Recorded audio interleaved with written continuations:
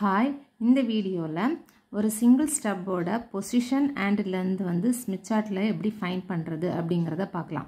So problem என்னென்னா, a 300 ohm transmission line is connected to a load impedance of 450 minus j600 ohm at 10 megahertz.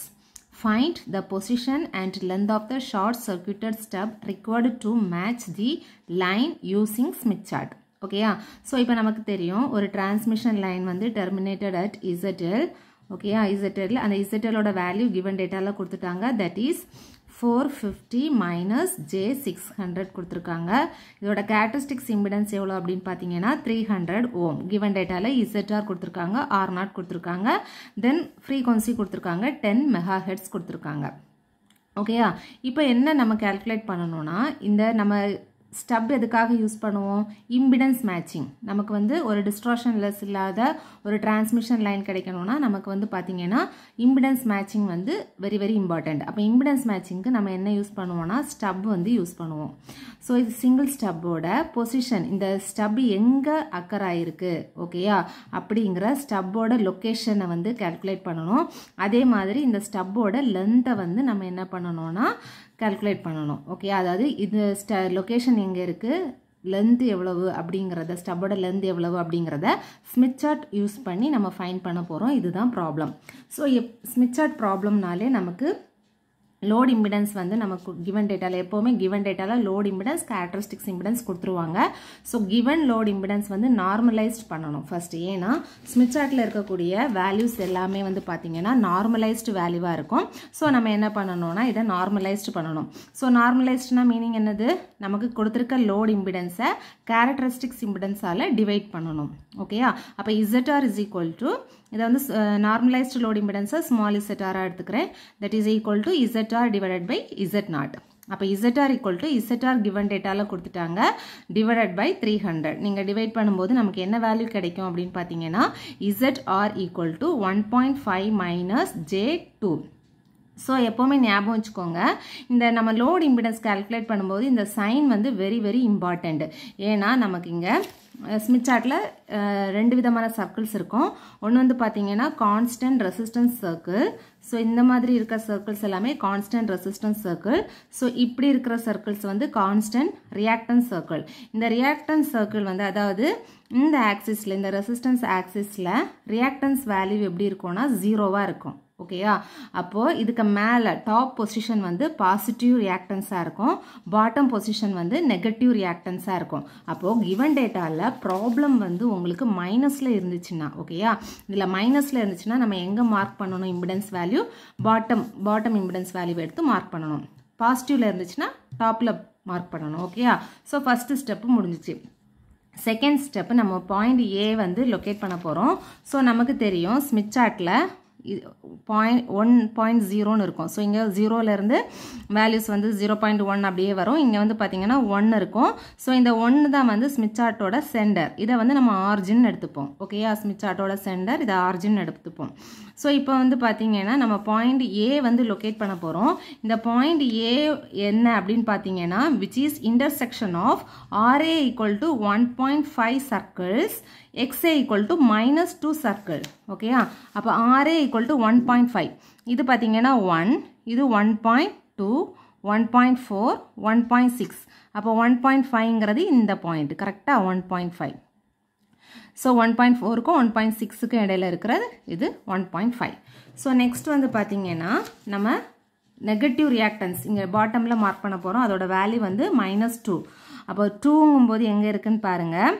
So here என்ன இருக்குது? 1, 1.2, 1.4, 1.6, 1.8, 2 இங்கே இருக்குது. ஓகேயா? So இதிலேருந்து இப்படியே மார்க் பண்ணிட்டு வரலாம். 2 மார்க் பண்ணிகிட்டே வரும்போது ரெண்டும் ஒரு பர்டிகுலர் பாயிண்டில் மீட் ஆகும். அந்த பாயிண்ட் தான் நமக்கு என்ன அப்படின்னு பார்த்தீங்கன்னா ஏ. இது வந்து second step. Okay, first step normalise பண்ணணும். செகண்ட் ஸ்டெப் வந்து நம்ம நார்மலைஸ் பண்ண லோட் இம்பிடன்ஸ் வேல்யூவை வச்சு ஒரு பாயிண்ட் ஏ வந்து லொக்கேட் பண்ணணும். ஓகேயா? தென் தேர்ட் ஸ்டெப் பாருங்கள். நம்ம இந்த லொக்கேட் பண்ண ஏ பாயிண்ட் இருக்குல்ல, அந்த பாயிண்டை ரேடியஸாக வச்சு ஆரிஜின்லேருந்து ஒரு சர்க்கிள் வந்து ட்ரா பண்ணணும். ஓகேயா? அந்த சர்க்கிள் தான் நமக்கு என்ன அப்படின்னு பார்த்தீங்கன்னா கான்ஸ்டன்ட் எஸ் சர்க்கிள். அதாவது ஆரிஜின்லேருந்து பாயிண்ட் ஏ இதுதான் வந்து நம்மளோட ரேடியஸான சர்க்கிள். ஓகேயா? ஸோ இதில் வச்சு நம்ம என்ன பண்ண போகிறோம்னா ஒரு சர்க்கிள் வந்து ட்ரா பண்ண போகிறோம் யூஸிங் காம்பஸ். இப்போ காம்பஸ் வச்சு நம்ம சர்க்கிள் ஏ வந்து ட்ரா பண்ணியாச்சு. ஓகே, இது வந்து தேர்ட் ஸ்டெப்பு. ஸோ இந்த தேர்ட் ஸ்டெப்பில் நம்ம என்ன கால்குலேட் பண்ணலாம்னா, இப்போ சப்போஸ் விஎஸ்டபிள்யூஆர் கேட்டிருந்தாங்கன்னா இந்த தேர்ட் ஸ்டெப்பை யூஸ் பண்ணி விஎஸ்டபிள்யூஆர் கால்குலேட் பண்ணலாம். ரைட் ஹேண்ட் சைடில் இந்த ஆக்சிஸில், அதாவது இந்த ரெசிஸ்டன்ஸ் ஆக்சிஸில் இந்த சர்க்கிள் எஸ் சர்க்கிள் எங்கே கட் ஆகுதோ அதுதான் நம்மளோட விஎஸ்டபிள்யூஆர். ஓகேயா? நெக்ஸ்ட் நம்ம என்ன பண்ண போகிறோம்னு பாருங்கள். நம்ம கால்குலேட் பண்ண வேண்டியது லொக்கேஷன் ஆஃப் ஸ்டப்பும் அதே மாதிரி ஸ்டப்போட லென்த்தும் கால்குலேட் பண்ண போகிறோம். ஓகே, அதை ஞாபகம் வச்சுக்கோங்க. ஸோ இந்த 3 ஸ்டெப்பும் எல்லாத்துக்குமே ஈக்குவல். நம்ம ஃபஸ்ட்லேருந்தே பண்ணுறது இந்த 3 ஸ்டெப்பும் தான். ஸோ இப்போ என்ன பண்ண போகிறோம்னு பாருங்கள். It's normalised load admittance is obtained at point B placed diametrically opposite to A. நமக்கு தெரியும் this is normalized load impedance. கரெக்டா? இந்த பாயிண்ட் ஏங்கிறது நார்மலைஸ்ட் லோட் இம்பிடன்ஸ். நம்மளோட நார்மலைஸ்ட் லோட் அட்மிட்டன்ஸ் வந்து ஸ்ட்ரைட் இதுக்கு டயாமெட்ரிக்கலி ஆப்போசிட்டாக இருக்கும். அதுக்கு நம்ம என்ன பண்ணுவோம், இந்த ஓஏயை சேர்த்தாப்பில் ஆப்போசிட் வரைக்கும் ஒரு லைனை வந்து நம்ம என்ன பண்ணணும், ட்ரா பண்ணணும். ஓகேயா? ஸோ நம்ம வந்து அட்மிட்டன்ஸ் வேல்யூ, அதாவது லோட் அட்மிட்டன்ஸ் வேல்யூ கால்குலேட் பண்ண போகிறோம். அது வந்து டயாமெட்ரிக்கலி opposite to point A, point ஏக்கு நேர் ஆப்போசிட்டாக இருக்கும். ஓகேயா? ஸோ ஸ்ட்ரைட்டாக ஒரு லைனை வந்து ட்ரா பண்ணலாம். ஸோ இந்த லைன் எங்கே கட் ஆகுதோ அந்த பாயிண்ட்டை நம்ம என்னன்னு எடுக்கலாம்னா பின்னு எடுக்கலாம். ஓகேயா? ஸோ ஏயோட ஸ்ட்ரைட் ஆப்போசிட்டில் கட் ஆகிற பாயிண்ட்டை நம்ம என்னன்னு எடுக்கிறோம், பின்னு எடுக்கிறோம். ஓகேயா? ஸோ இந்த பெரிஃபெரியில் இது எங்கே போய் டச் ஆகுதோ அதை நம்ம என்னன்னு எடுக்கிறோன்னா பி டேஷ்ன்னு எடுக்கிறோம். ஓகே, நல்ல ஞாபகம் வச்சுக்கோங்க. நம்ம கால்குலேட் பண்ணுறது லென்த் அண்ட் பொசிஷன். அதுக்கு நம்ம என்ன பண்ணுறோன்னா லோடு இம்பிடன்ஸ் கால்குலேட் பண்ணி லோடு அட்மிட்டன்ஸ் வேல்யூ வரைக்கும் ஸ்ட்ரைட்டாக லைன் போடுறோம். அந்த லைன் வந்து அப் டு பெரிஃபெரி, அதாவது இந்த லாஸ்ட் சர்க்கிள் வரையும் கிராஸ் பண்ணுற மாதிரி இந்த லைனை வந்து போடணும்.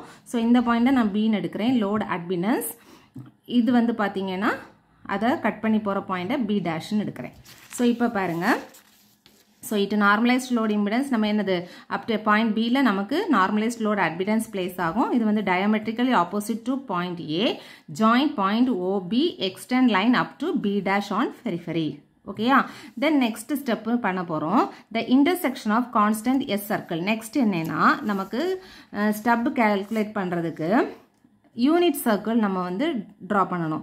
யூனிட் சர்க்கிள்னால் ஒன்றும் இல்லை, நான் ஆல்ரெடி நீங்கள் தெரிஞ்சிருக்கோம். யூனிட் சர்க்கிள்னால் இந்த ஒன்று சேர்ந்தாப்பில் ஒரு சர்க்கிள் இருக்குல்ல, இதை வந்து நீங்கள் டார்க்காக மென்ஷன் பண்ணால் போதும். ஓகே, இந்த சர்க்கிள் தான் unit circle. This is the unit circle of Smith chart. ஓகேயா? So this is unit circle. So இந்த லைன் போட்டதுக்கப்புறம் we have to draw unit circle. Unit சர்க்கிள்னால் இந்த ஒன்னில் இருக்கக்கூடிய அந்த சர்க்கிளை, ரெசிஸ்டன்ஸ் சர்க்கிளை தான் யூனிட் சர்க்கிள்னு சொல்கிறோம். இப்போ இந்த யூனிட் சர்க்கிள் ட்ரா பண்ண தெரிஞ்சிச்சா? நெக்ஸ்ட் ஸ்டெப் பாருங்கள், த intersection of constant S circle and unit circle. அதாவது இந்த intersection of constant S circle and unit circle ரெண்டு இடத்துல இது வந்து என்ன பண்ணோம்னா இன்டர்செக்ட் ஆகும். எந்த பாயிண்ட் எடுக்கணும்னு நான் சொல்கிறேன். ஓகேயா? யூனிட் சர்க்கிளை வந்து நம்ம பாயிண்ட் சின்னு எடுக்கிறோம். ஸோ இந்த பாயிண்ட்டை தான் நம்ம சீன் எடுக்க போகிறோம். இதை நம்ம பாயிண்ட் சீன் எடுக்க மாட்டோம். ஏன்னா எதுக்கு நியர், அதாவது நம்ம லோட் அட்மிட்டன்ஸ் இருக்குல்ல, இந்த லோட் அட்மிட்டன்ஸ்லேருந்து கிளாக் வைஸ்லேருந்து நம்ம ட்ராவல் பண்ணணும். எப்போவுமே ஞாபகம் வச்சுக்கோங்க, லோட் அட்மிட்டன்ஸ்லேருந்து கிளாக் வைஸ் டைரக்ஷனில் ட்ராவல் பண்ணி வரும்போது இந்த ரெண்டு பாயிண்டில் எது வந்து பக்கத்தில் இருக்கோ அந்த பாயிண்ட்டை தான் நம்ம சீன் எடுக்கணும். புரியுதுல்ல? ஸோ நல்ல ஞாபகம் வச்சுக்கோங்க, லோட் அட்மிட்டன்ஸ் வந்து பாயிண்ட் ஏயோட ஆப்போசிட்டாக இருக்கும். அந்த லோட் அட்மிட்டன்ஸ்லேருந்து கிளாக் வைஸில் வந்து ட்ராவல் பண்ணி வரணும். ஸோ கிளாக் வைஸில் ட்ராவல் பண்ணி வரும்போது எந்த பாயிண்ட் வந்து யூனிட் சர்க்கிளும் எஸ் சர்க்கிளும் வந்து டச் பண்ணுற இடம் வந்து பக்கத்தில் இருக்கோ அந்த பாயிண்ட்டை பாயிண்ட் சின்னு எடுக்கணும். ஸோ இப்போ பாருங்கள், the intersection of constant S and unit circle is shown as point C is nearest to load point B. Okay, as travel towards generator, அதாவது in clockwise direction. ஸோ இப்போ என்ன பண்ண போகிறோம்னா இந்த பாயிண்ட் சியையும் ஓயையும் சேர்த்தாப்பில் நம்ம ஒரு லைன் ட்ரா பண்ண போகிறோம். ஸோ அந்த லைனையும் பெரிஃபெரி வரைக்கும் நம்ம ட்ரா பண்ண போகிறோம். பெரிஃபெரினா இதோட அவுட்டர் மோஸ்ட் ஏரியா வரைக்கும், ஸ்மித் சார்ட்டோட லாஸ்ட் எண்ட் வரைக்கும் ட்ரா பண்ண போகிறோம். ஸோ இந்த பாயிண்ட்டை நான் இப்போ என்னென்னு எடுக்கிறேன்னா சி டேஷ்ன்னு எடுக்கிறேன். ஓகேயா? ஸோ இப்போ பாருங்கள், joint point O dash and O and C ரெண்டையும் ஜாயின் பண்ணியாச்சு. அந்த லைனை வந்து சி டேஷ் வரைக்கும் extend பண்ணுறேன். Now B dash and to C dash வந்து இப்போ என்னன்னா இந்த distance அதாவது B dashல இருந்து இந்த C dash வரைக்கும் உள்ள லொகேஷன் டிஸ்டன்ஸ் தான் நம்ம என்னன்னு சொல்றோம்னா லொகேஷன் ஆஃப் ஸ்டப். புரியுதுல? ஸோ லொகேஷன் ஆஃப் ஸ்டப் வந்து வெரி ஈஸி. ஸோ நம்ம நார்மலாக வரைகிற சர்க்கிள் வரைஞ்சி லோட் அட்மிட்டன்ஸ் வரைஞ்சிட்டு யூனிட் சர்க்கிள் எங்கே கட் பண்ணுதுன்னு பார்க்கணும். யூனிட் சர்க்கிள் கட் பண்ணுற லைனை நீட்டி விடணும். ஸோ அந்த பெரிஃபெரி வந்து பெரிஃபெரி வரைக்கும் நீட்டணும். ஸோ அந்த டிஸ்டன்ஸ் அதாவது லோட் அட்மிட்டன்ஸ் பி டேஸுக்கும் சி டேஸுக்கும் இடையில உள்ள டிஸ்டன்ஸை தான் நம்ம என்னன்னு சொல்கிறோம் லொக்கேஷன் ஆஃப் ஸ்டப். இப்போ இந்த லொக்கேஷனை மார்க் பண்ணுவோம். ஸோ இங்கே லொக்கேஷன் எவ்வளோ லேம்டாவில் இருக்குது? 0.05, இது 5, இது 5.2, 0.052 லேம்டாவில் இருக்குது. இங்கே எதில் கட் ஆகிருக்குன்னு பாருங்கள், 0.178 லேம்டாவில் கட் பண்ணியிருக்கு. ஓகே, 0.178 லேம்டாவில் கட் பண்ணியிருக்கு. ஸோ இதிலிருந்து இதை மைனஸ் பண்ணோன்னா இந்த லொக்கேஷன் நமக்கு கிடச்சிரும். அப்போ மைனஸ் பண்ணுவோமா? S1 equal to 0.178 lambda minus 0.052 lambda. So location of stub எல்எஸ்ன்னு எடுத்துக்கிறேன். லொக்கேஷன் ஆஃப் ஸ்டப் வந்து எவ்வளோனா 0. ஸோ இதை மைனஸ் பண்ணும்போது 126 லேம்டா கிடைக்கும். இப்போ கிவன் டேட்டாவில் உங்களுக்கு லேம்டா ஃப்ரீக்வன்சி இந்த மாதிரி எந்த வேல்யூவும் கொடுக்கல அப்படின்னா நீங்கள் வந்து இதை லொக்கேஷன் ஆஃப் ஸ்டப்பாக வச்சுக்கலாம். இங்கே வந்து பார்த்தீங்கன்னா 10 MHz கொடுத்துருக்காங்க. அப்போ ஃப்ரீக்வன்சி கிவன் டேட்டாவில் கொடுத்துருக்காங்க. அப்போ நம்மளோட வேவ்லேருந்து வந்து லேம்டா கால்குலேட் பண்ணலாமா? லேம்டா வந்து என்னது? C/F. சிங்கிறது 3 × 10⁸ divided by 10 × 10⁶. அப்போ இதை கால்குலேட் பண்ணும்போது லேம்டாவோட வேல்யூ நமக்கு என்ன கிடைக்குதுன்னா 30 மீட்டர் கிடைக்குது. கரெக்டா? ஸோ இப்போ என்ன பண்ணணும்னா நம்ம இங்கே கால்குலேட் பண்ண இந்த வேல்யூ அதாவது location of stub is equal to 0.126 × 30 லேம்டாவோட வேல்யூவை சப்ஸ்டியூட் பண்ணணும். ஸோ 0.126 × 30 இஸ் ஈக்குவல் டு 3.78 வருது. ஓகேவா? ஸோ நம்மளோட லொக்கேஷன் ஆஃப் ஸ்டப் வந்து 3.78 metre. Okay, so location of stub calculate பண்ணியாச்சு. நெக்ஸ்ட் நம்ம லென்த் ஆஃப் ஸ்டப் கால்குலேட் பண்ணணும். So length of stub calculate பண்ணுறதுக்கு நெக்ஸ்ட் ஸ்டெப் என்ன அப்படின்னு பார்த்தீங்கன்னா இந்த பாயிண்ட் சி, நம்மளோட பாயிண்ட் சி எங்கே வந்து கட் ஆயிருக்கோ அந்த பாயிண்டோட ரியாக்டன்ஸ் வேல்யூவை எடுக்கணும். ஸோ இந்த பாயிண்டில் ரெசிஸ்டன்ஸ் வேல்யூ 1 தான். கரெக்டாக? யூனிட் சர்க்கிள் கட் பண்ணுற வேல்யூவில் resistance value is equal to 1. Reactance இது பாசிட்டிவ் பொசிஷனில் இருக்குது. ஸோ ரியாக்டன்ஸ் வந்து பாசிட்டிவாக இருக்கும். ஸோ எங்கே கட் ஆகுது அப்படிங்கிறத பாருங்கள். ஓகே, இந்த பாயிண்டில் கட் ஆகுது. So that is 1.6. Okay, so 1.6ல நமக்கு கட் ஆகுது. So reactance வந்து plus 1.6Jல கட் ஆகுது. Okay, so here the susceptance at point C is nothing but susceptance of line at the stub connected. It is equal to plus J 1.6. நம்ம susceptance value எடுக்க போறோம். So இந்த real term எடுக்க மாட்டோம். இந்த imaginary term value மட்டும் தான் எடுக்க போறோம். That value is 1.6J. ஓகேயா? இப்போ நம்ம என்ன பண்ண போறோம்னா இதை நியூட்ரலைஸ் பண்ணணும். நியூட்ரலைஸ் பண்றதுனா இதுக்கு மீனிங் என்னன்னா இது இப்போ பிளஸ்ல இருந்துச்சுன்னா இதே சேம் ஈக்குவல் வேல்யூ நெகட்டிவ்ல எடுக்கணும். புரியுதா? நியூட்ரலைஸ் பண்ண போறோம். அதான் it is capacitive susceptance to neutralize. Okay, neutralize it we must use inductive susceptance that is minus 1.6. Okay, minus J 1.6. It is indicated by point D. இப்போ நம்ம இந்த point minus 1.6 எங்க இருக்கு அப்படின்னு பாருங்க. So கீழே imaginary termல இருக்கும். So this is 1, 1.2, 1.4. This is 1.6. Okay, 1.6 mark பண்ணணும். So மார்க் பண்ணிட்டு இதையும் இந்த OAயும் இந்த 1.6ஐயும் கனெக்ட் பண்ணணும். ஓகேயா? OAயும் 1.6ஐயும் கனெக்ட் பண்ணணும். ஸோ இந்த பாயிண்ட்டை இந்த டச் பண்ணுற பாயிண்ட்டை Dன்னு எடுப்போம். இதை வந்து என்னன்னு எடுக்கிறோம்னா D டேஷ்னு எடுக்கிறோம். ஓகேயா? So extend line D up to D dash. Okay, on the periphery. இப்போ லைனை ட்ரீ பண்ணியாச்சு. இப்போ புரியுதுல்ல? இது நம்ம யூனிட் சர்க்கிளோட ரியாக்டன்ஸ் வேல்யூ எடுத்து அதோட நெகட்டிவை மார்க் பண்ணி ஆரிஜின்ல இருந்து ஒரு லைனை வந்து ட்ரா பண்ணணும். ஸோ இப்போ வந்து பார்த்தீங்கன்னா ஷார்ட் சர்க்யூட்டட் லைன் வந்து எது அப்படின்னு பார்த்தீங்கன்னா இந்த எக்ஸ் ஆக்சிஸ்ல இருக்கிறத ஷார்ட் சர்க்யூட் லைன்னு சொல்லுவோம். இதை வந்து ஈன்னு எடுத்துக்கலாம். ஓகேயா? ஸோ நமக்கு வேவ் லென்த்தோட இது வந்து அவுட்டர் மோஸ்ட்ல இருக்கும். ஸோ இந்த ஜென்ரேட்டர்ல வரும்போது நமக்கு வந்து பார்த்தீங்கன்னா இந்த ஒரு ஃபுல் சைக்கிள் 0.5. அப்போ ஹாஃப் சைக்கிளோட லென்த் எவ்வளவு? 0.25. கரெக்டா? ஸோ இந்த இ பாயிண்டோட வேவ் லென்த் நமக்கு எவ்வளவு? லென்த் எவ்வளவு? 0.25 லாம்டா. கரெக்டா? 0.5. அப்போ இந்த வேல்யூவில் லாம்டாவோட வேல்யூ என்னன்னு பாருங்க. So that is 0.342.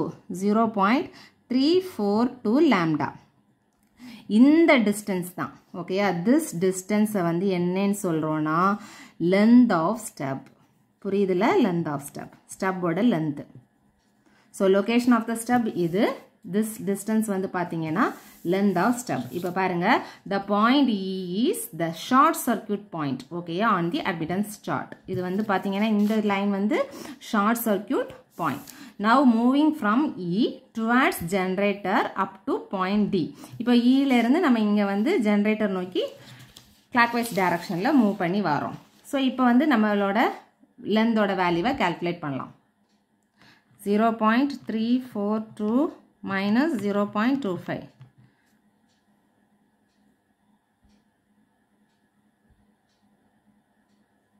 That is 0.092 lambda. So lambda oda value நம்ம already note பண்ணியிருக்கோம். That is 30. கரெக்டா? lambda oda value 30. So L is equal to 0.092 into 30. That is equal to into 30 போட்டோனா the value is 2.76 meter. So the length of the stub is 2.76 meter. Location of the stub வந்து பாத்தீங்கன்னா 3.78 meter. Okay? So இதுதான் வந்து பாத்தீங்கன்னா single stub ஓட problem. Very simple. ஒரு வாட்டி ஓவராலா சொல்லிடுறேன். So first நம்ம எப்பவும் போல load impedance நார்மலைஸ் பண்ணி அதை வந்து point A ன்னு மென்ஷன் பண்ணணும். இந்த point A க்கு நேர் ஆப்போசிட், அதாவது diametrically oppositeல point B, அதாவது load admittance value இருக்கும். So இந்த லைனை வந்து பெரிஃபெரி வரைக்கும் நீட்டணும். அதாவது B பாயிண்ட B dash வரைக்கும் நீட்டணும். அதாவது அந்த வேவ்ல வந்து பாயிண்ட டச் ஆகுற மாதிரி மீட் பண்ணணும். ஸோ இந்த வேவ்ல இருந்து நோட் பண்ணி வச்சுக்கோங்க. அதுக்கப்புறமா நம்ம யூனிட் சர்க்கிள் ட்ரா பண்ணணும். ஸோ யூனிட் சர்க்கிளும் இந்த நம்மளோட எஸ் சர்க்கிளும் ஒரு பாயிண்ட்ல மீட் ஆகும், 2 பாயிண்ட்ல மீட் ஆகும். பட் எந்த பாயிண்ட் எடுக்கணும்னா நம்ம கிளாக்வைஸ் டைரக்ஷன்ல, லோட் அட்மிட்டன்ஸ்ல இருந்து கிளாக்வைஸ் டைரக்ஷன்ல டிராவல் பண்ணணும். ஸோ கிளாக்வைஸ் டைரக்ஷன்ல டிராவல் பண்ணும்போது எதுக்கு நியரா அந்த யூனிட் பாயிண்ட் வருதோ அந்த பாயிண்ட் தான் நம்மளோட பாயிண்ட் சியா எடுத்துக்கணும். ஸோ அதை பெரிஃபெரி வரைக்கும் நீட்டணும். ஸோ அதோட வேவ்ல இருந்து நோட் பண்ணணும். ஸோ அந்த லென்த்ல இருந்து நம்மளோட சி டேஷ் லென்த்ல இருந்து பி டேஷ்ல இருந்து மைனஸ் பண்ணோம்னா ஸ்டப்போட லொகேஷன் கிடைச்சிரும். அதே மாதிரி லென்த் கால்குலேட் பண்றதுக்கு இந்த சியோட ரியாக்டன்ஸ் வேல்யூ எடுக்கணும். ரெசிஸ்டன்ஸ் வேல்யூ 1 தான், ரியாக்டன்ஸ் வேல்யூ எடுக்கணும்.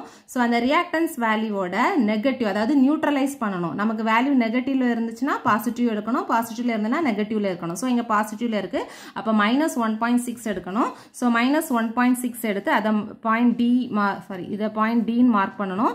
அதை டி டேஷ் வரைக்கும் என்ன பண்ணணும்னா எக்ஸ்டெண்ட் பண்ணணும். ஸோ அதோட வேவ்ல இருந்து நோட் பண்ணணும். ஸோ இந்த நம்மளோட ஹரிசாண்டல் லைன் வந்து பார்த்தீங்கன்னா ஒரு ஷார்ட் சர்க்யூட் லைன். இந்த short circuit லைனோட length 0.25 lambda. So இதுல இருந்து இதை மைனஸ் பண்ணோம்னா நமக்கு லென்த் ஆஃப் த ஸ்டப் வந்து கிடைச்சிரும். ஸோ இந்த வீடியோவில் ஒரு சிங்கிள் ஸ்டப்போட லென்த் அண்ட் லொகேஷன் வந்து எப்படி பிளாட் பண்றது அப்படின்னு பார்த்தோம். தொடர்ந்து வீடியோஸ் பார்க்கறதுக்கு நம்ம சேனலை சப்ஸ்கிரைப் பண்ணுங்க. தேங்க்யூ.